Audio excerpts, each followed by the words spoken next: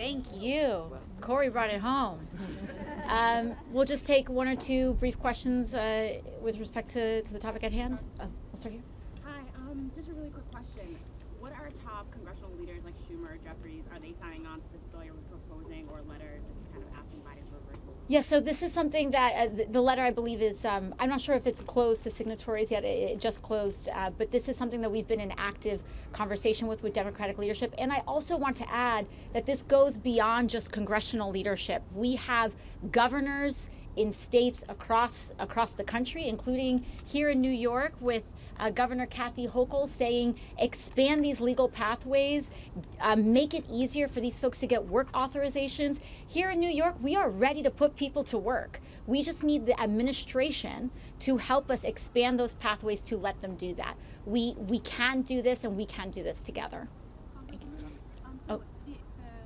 Many immigration experts that I've spoken with have said, and I'm sure you all would agree, that the asylum system is backlogged right now, and that's causing a really serious issue.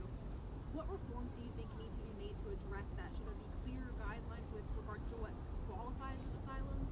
You know, I think there's a couple of things. There's the regulatory issues that we have, and there's statutory issues. Right now, there are regulatory regimes in place that extend these backlogs and make them longer than necessary, these 180-day wait periods, for example. But also, when we look at our work here in Congress, we devote so many resources to places in DHS that are very focused on enforcement, and not enough resources in places like USCIS to ensure that we can process these backlogs. So there's things that we can do here, and I believe that there's regulatory changes. And one last question. Is there anything that Congress can do to force the administration's hand on this? And to Congressman Bush's point on this, those Republican-led lawsuits in 20-plus states now, are you worried that your positions are going to make it really hard for the administration to compromise or win on this? Mm-hmm.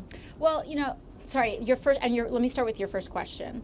And your first question was, could you repeat that? If Congress can do anything to force the administration's hand? Well, you know, I think there's a couple of things. We have some wonderful new members of the House that may be joining the Oversight Committee with Representative Kassar, as well as Cori Bush's excellent work, Yvette Clarke's excellent work in oversight through the process of sending letters to the administration. I think that one of the things that we can do, whether it's the Trump administration or the Biden administration conducting very strong oversight of the conduct of DHS, there still is a lot of outstanding questions that they have to answer. Congress does have the power of the purse. And while Republicans have control, have the majority right now, we also have a Senate majority. Democrats have a Senate majority, and I believe that we can be using our allocation of resources to not just push back against the administration, but to open these paths to citizenship and make it easier to process. Thank you.